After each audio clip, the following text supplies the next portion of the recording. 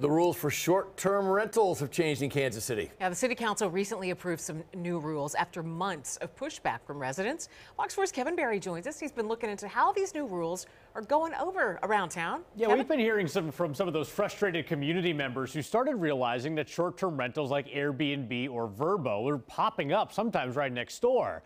They hope these new rules will start to keep those rentals in check. The rental companies tell me they go too far. Andra Aglitas noticed short-term rentals had come to her Brookside Park neighborhood first because of her car. I did notice there is more of an issue with parking on our block, so we only have parking on one side available, and suddenly it became more difficult to park in front. When she looked closer to see which were operating without a permit, Andra and her neighbors became even more frustrated. I would say they'd been operating illegally for several months. They're just trying to fly under the radar for a while. Their concerns, and similar ones in other parts of Kansas City, eventually led to new rules, changing how these short-term rentals are governed.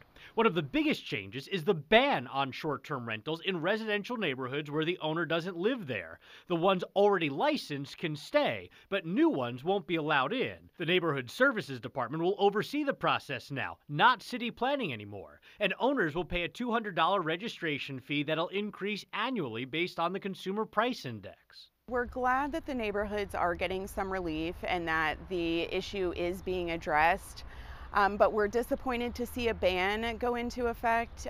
Kristen Doppelt runs Cozy and KC, which operates 70 properly licensed short-term rentals on both sides of the state line, and she leads the Kansas City Short-Term Rental Alliance. She says these residential listings are about 90% of her business because demand for them is so high.